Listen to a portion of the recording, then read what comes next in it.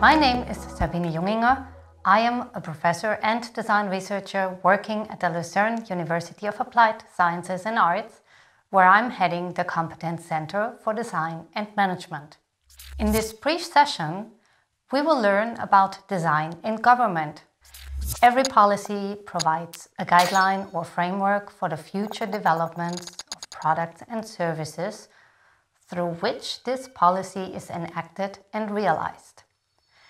In other words, every policy delineates the kinds of services and products that follows from it. Each policy has direct consequences for the relationships and the manner of interactions that are possible, encouraged or discouraged, for how people engage with government. This makes policies unique and underlines why we have to understand how are we going about designing them if we want to invent new possibilities that lead to new and better outcomes. Many of you will be familiar with the policy cycle in slide 1. Let's talk a little about the design thinking, the design principles, methods, and the process here. Overall, this policy cycle makes a lot of sense. Policy design here begins after a problem has been identified.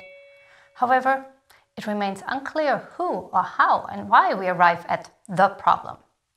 But since there is now a problem, this problem needs to be clarified so that an appropriate policy response can be formulated.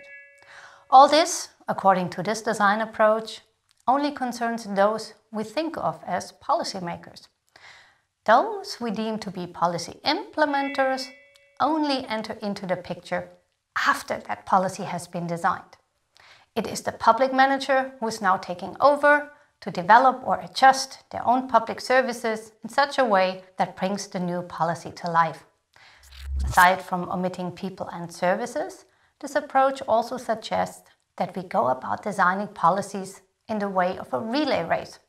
We move from the start to the finishing line in one linear fashion and direction, merely handing over the baton after each lap. More often than not, the response mode does not allow for fresh inquiries, but it encourages us to project the future based on data we already have.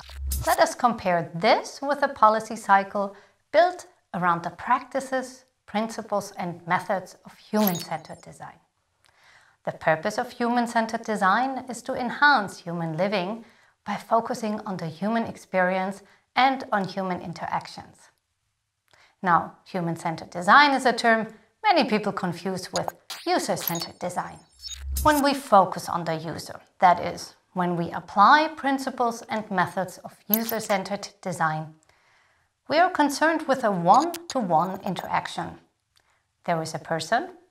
This person has been assigned a role, namely that of a user. And this person uses a particular gadget, interface, form, or service. Our design concerns are about whether, how, when, or why a person makes use of them. Our focus is and remains the one-to-one interaction. A human-centered design perspective builds on the user-centered design approach. We may start with a one-to-one interaction, but we look at it systemically. Individual experiences are framed by questions of human dignity, human rights, fairness, social justice, and social cohesion as we engage with societal, environmental, economic, and technological challenges and opportunities. When we go about designing in government, we need to pay attention to the experience of the individual person as he or she fulfills their citizen obligation or executes her rights as a member of society, as a member of the public. At the same time, we need to adhere to matters of equality and justice. With this in mind, we can now think of what a policy cycle would look like from a human-centered design perspective. What you see is an iterative design process that puts people and services in the center. This means that at every stage of this policy cycle, we pay attention to who needs to be involved, who needs to be included, and for whom is the policy supposed to affect an improvement, so that we get the best understanding of what we need to create and who and what is needed to implement the policy. Beginning with policy intent, we can identify 3 aspects of policy design the traditional policy cycle does not address. The first concerns product development, where we clearly understand that the product is the policy. The second concerns organizational change, where governmental agencies and public organizations focus on their own abilities to develop and administer the appropriate, desirable, useful and usable services and products that are needed to bring the policy to life. Consequently, there is then a third focus on the actual development of these particular products and services. This integrated policy design cycle demands different skills and capabilities from those involved in the design process. I will provide you with one more tool to start your own reflection on how you may go about designing, which I have loosely called the Organizational Design Engagement Matrix.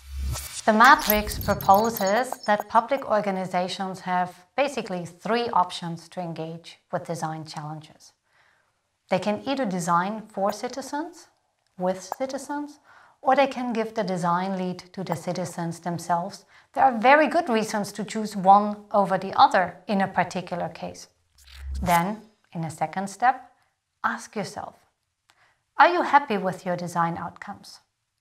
You may ask, do our services reach the very people we want to reach at the right time, in the right place, and in the form or format that they can easily use and find meaningful? All these are questions that can be addressed through a different design approach. In fact, they require you to approach design differently. The rise of public sector innovation labs is rooted in this recognition that we can go differently about designing in government to achieve more desirable, more inclusive outcomes, while at the same time being more efficient, proactive, and much faster. In these labs, human-centered design plays a central role.